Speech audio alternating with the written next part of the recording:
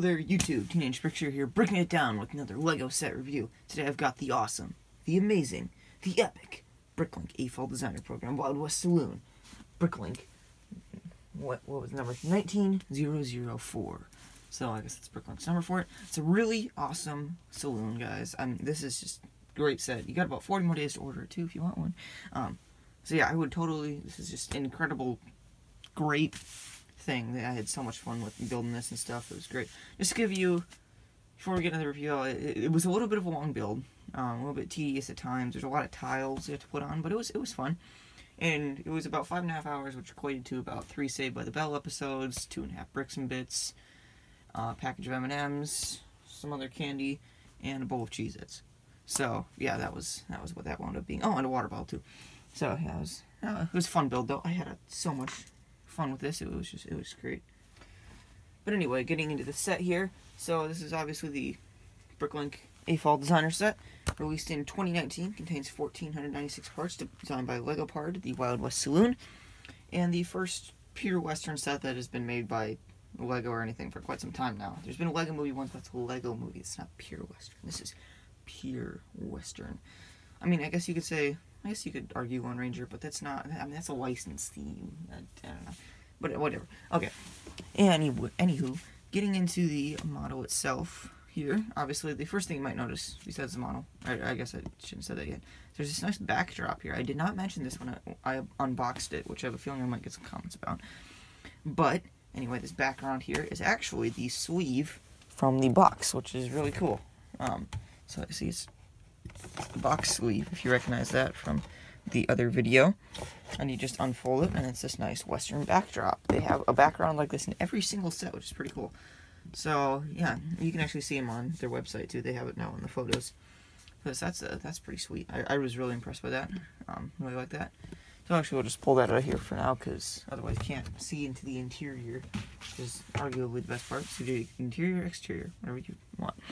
And also there's the 60th anniversary Technic 2x4 brick.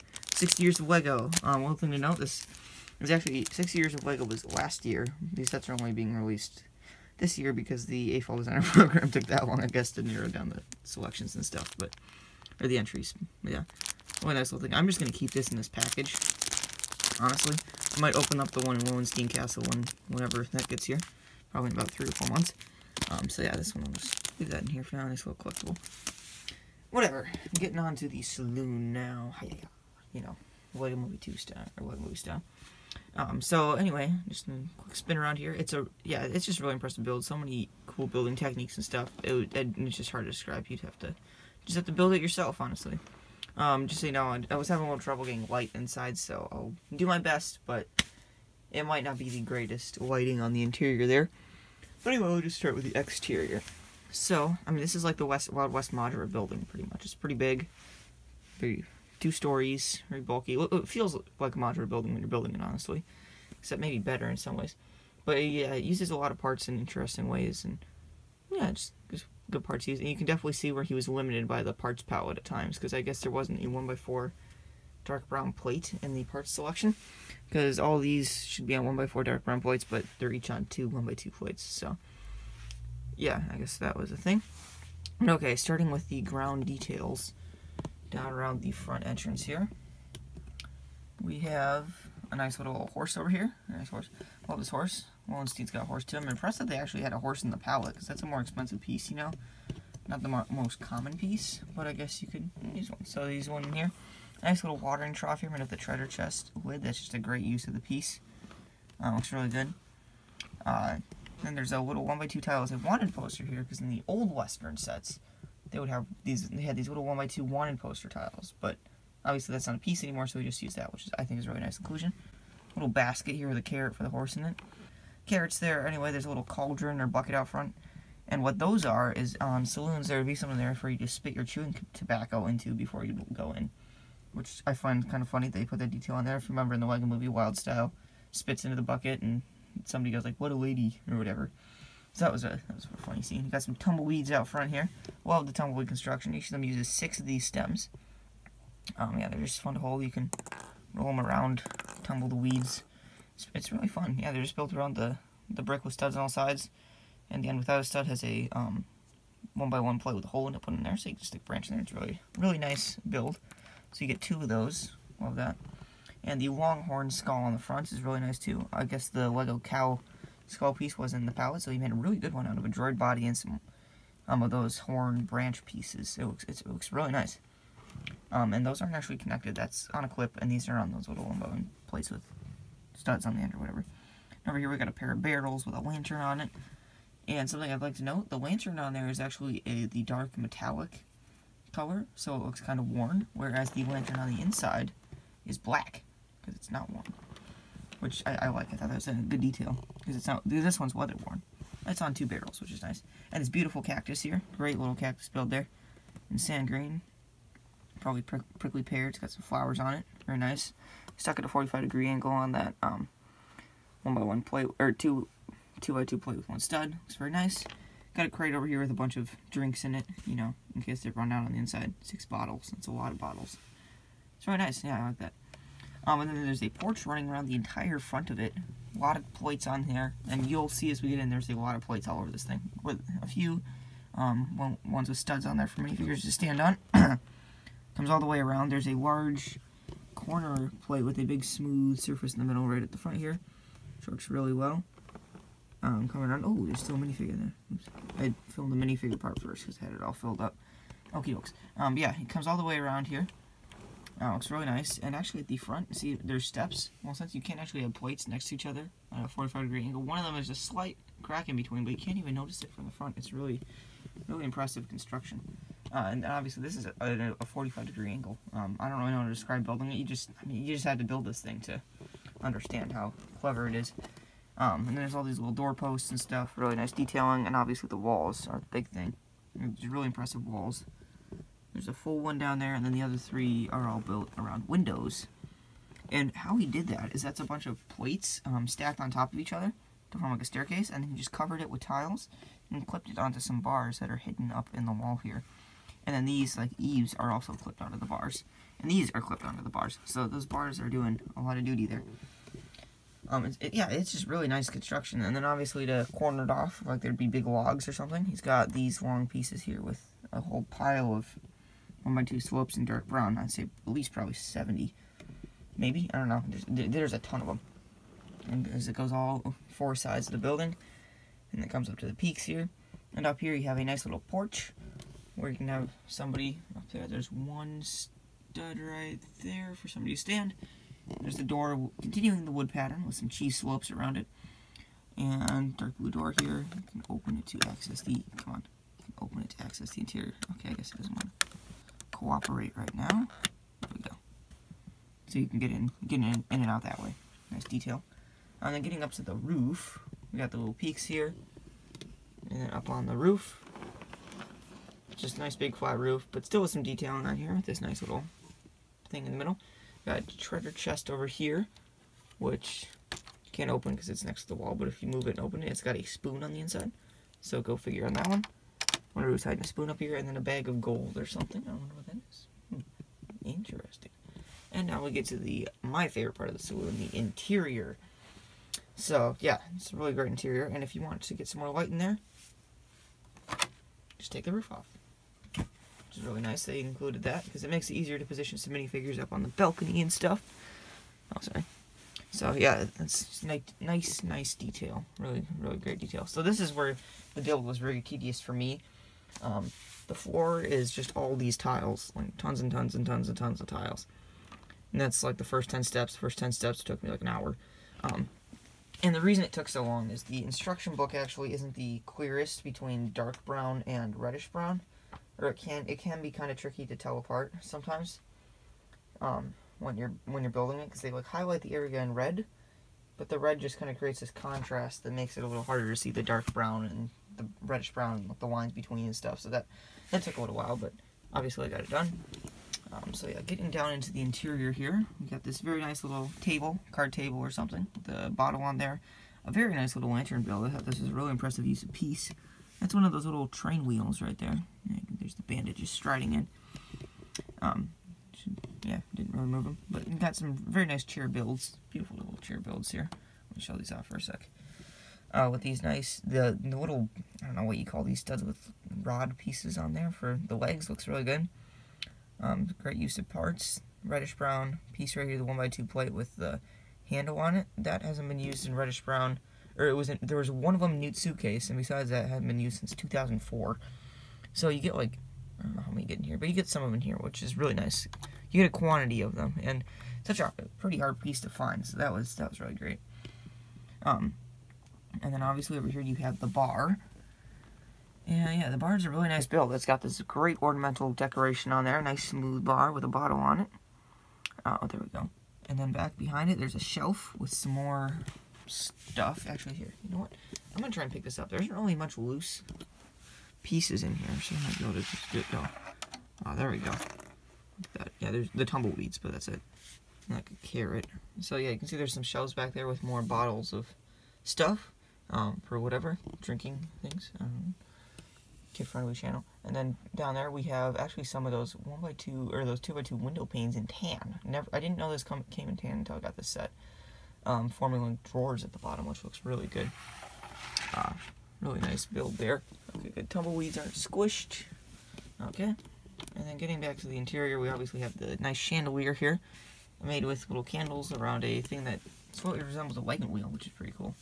I was thinking about it and I was like, that kind of looks like a wagon wheel. It's fun. And then my sister's favorite part, one of my sisters plays piano.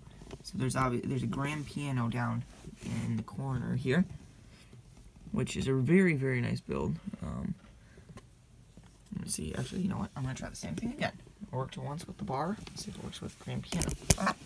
Except your tripod falls over, which is a little bit of a problem. Okay. Grand piano. Or it's upright piano, I should say. Very nice build there, though, with all the keys on it. Yeah, it just looks like an upright piano. The stool's a great build, too, using that 1x3 plate with 2 studs. Oh, and then I should mention the stove over here in the corner with this nice pipe running all the way through the building. And now using the nice elbow pieces. Actually, first set I've gotten with those elbow pieces. Or, oh, no, sorry, it's not. I got the resistance bomber, I guess. But I don't really get many new sets, so that was pleasant to get those. And then there's a gold frog, and frogs used for the legs, which is really ingenious. Then there's a broom down here in the corner, a basket hanging on the stairs, which I find interesting. It isn't used to hold anything. It's just there. Upstairs is this long balcony running around the building, which is what you see in the Wild Western movies and stuff, so that's really cool. We've got a bottle hiding over here. Very nice smooth staircase with studs on it for people. The curtains, there's nice dark red curtains around the windows up here, which looks very good. Really like that. And the drawers, obviously in the corner. Very nice. Using the Unikitty like neck piece for the drawers. It looks really good. And there's a letter on the top there. And there's a portrait over there of a guy in a suit, which looks, I mean, it looks good. It's maybe a little out of place, looks a little too modern, but it works well. And yeah, you can see the balcony comes rounding around there. Yeah, it's just a really, really nice interior. Really well done. I'm really impressed with what the designer did with this, and especially more that Lego didn't change it at all. I mean, that was when they brought these things to Billings to be tested, you know, just to make sure they were fine. Must have been hard for the designers, those guys, not to just completely redo this thing, but I don't see anything wrong with this. It's just a really great build. And now I'm just going to fill it up with some minifigures here and show you that. Okay, here we have the saloon all filled up with minifigures. This was a really fun part for me, you know, getting to put them all in there and, you know, kind of finish it off. So, I put a lot of them in here, so be prepared. Starting out front here, obviously, we have the Southern Belle, or whatever, up on the deck there. I just used the 2010 Castle Princess, because I don't have a... I want to get the Lego Movie Southern Belle minifigure. And they're at the Suds backwash or whatever with the bartender, because I don't have a bartender. You'll see who I use for that in a minute. Then down here at the front, we have a classic Western standoff. And those two guys getting ready to draw their shooting irons, or whatever you want to call it.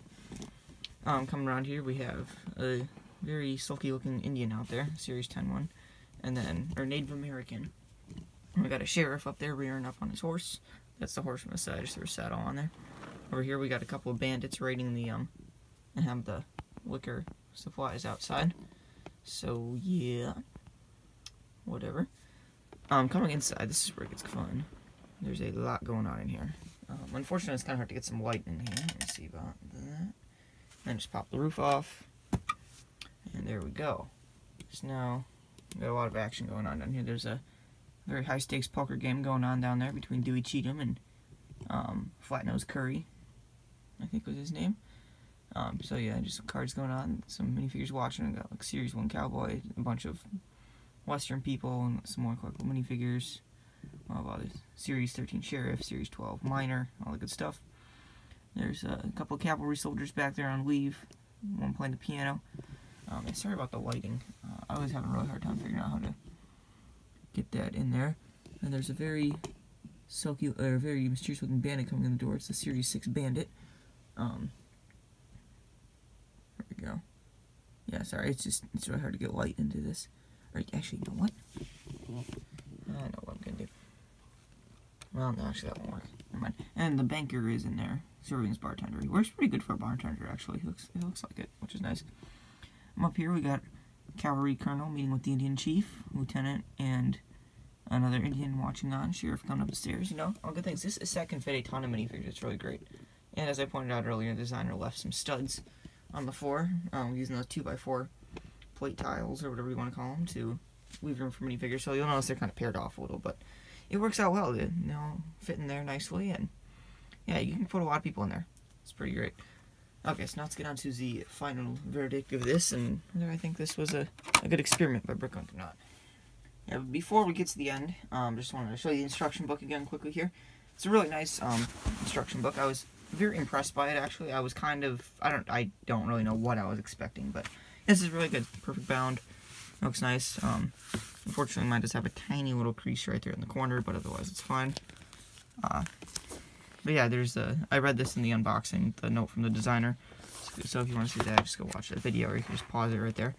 But yeah, this is what I mean. It was a little bit, not with the really bright light shining on it, but I don't know, just my normal, I've got a very concentrated light on here right now.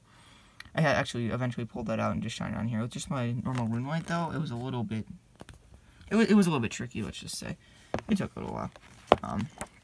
But yeah, you can see some of the beautiful construction here on this. Just really impressive. Yeah, it was just a really fun build. And actually, I was surprised by this. It has full inventory in the back. Not expecting that. I didn't think it would have an inventory, but I guess maybe because LEGO helped produce it, it does. But I don't think LEGO made instruction books. This just surprised me, but I was pleasantly surprised. And then, yeah, you can see the full, I guess this is the full color palette used in all the sets, and they just put it in each one so you can tell them apart, which is nice. Yeah, as you can see, where's like dark brown? Dark red, dark. Oh, I see dark brown on here. Oh, there it is. Yeah, as you can see, dark brown is almost black. I mean, it's pretty darn near close. Or actually, it almost looks blacker than black. That's weird. But yeah, it was a little bit tricky to tell apart at times, but I don't know. It was a good build, good instruction book. Now onto the final verdict. So overall, I think this is an absolutely incredible build of a Western saloon. I've tried to make saloons before, and mine were nothing as good as this. It was like a four-wall building with a little couple bricks as a bar, you know, something. This is just a really incredible build, and the exclusive element's nice too. But yeah, actually, I do have one gripe about the exclusive element. I was kind of hoping that each set would have its own, but I have the feeling it's just going to be the exact same one in each set. But yeah, maybe it'll be like a different color or something, I don't know. But yeah, whatever. Yeah, it's just a really fun set. I mean, it's got great interior, all sorts of cool details in there. Yeah, if you're a LEGO Western fan, this is like a must-have for you, I would say. It's 150 bucks. It's almost 150 pieces, or 150. Yeah, 1,500 pieces, I should say. 150 bucks, almost 1,500 pieces, which is right on the money there. Yeah, it's just a really great set. I think a lot of people will enjoy this, and I hope more people order. I think 1,700 were sold, 1,770 were sold by the end of the pre-order phase. Didn't sell out like Lowenstein, but it was the second most popular one, and I am not surprised, because this is like a piece of Americana right here. Yeah, just a really overall great set, and I hope that they do the AFOL program again. I noticed they had that little cards to the buyer in there, in the box, and it mentions, actually, here, let me grab it, I got it sitting right over here.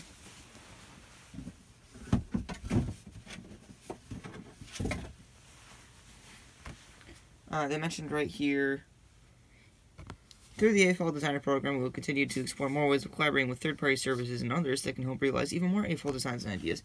Play well. So I hope that means they're either going to do another AFOL Designer Program with another site, maybe Brickable or something, or even Brickset, I don't know. But hopefully that just means they'll do another round of AFOL Designer Program with Bricklink, because I think that would be really great.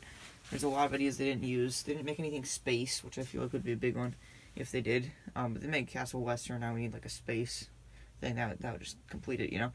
Maybe a cool like a new Aquanauts something that would just be it'd just be really fun. But yeah, I'm glad that they did this. I'm excited for whatever they do next. I'm excited to get Lowenstein in a few months. Gonna do the expansion for that, so keep your eyes peeled for that. I'm gonna do another video with this one, putting in with the old Western sets, which will be interesting because this thing is like twice as tall as all those, except maybe I guess they have the big signs on top. But yeah, I think the only one taller maybe is the Band's Hideout and like a tower on Wiggeradle. But yeah, so that'll be interesting to see. That's where a lot of the minifigures that were in here came from, those old sets. And a few were collectible minifigures, and a few were other ones that I just threw together from the parts in those sets. So yeah, keep your eyes peeled for that one. And I'm Teenage Brickster, over and out. Like, comment, subscribe.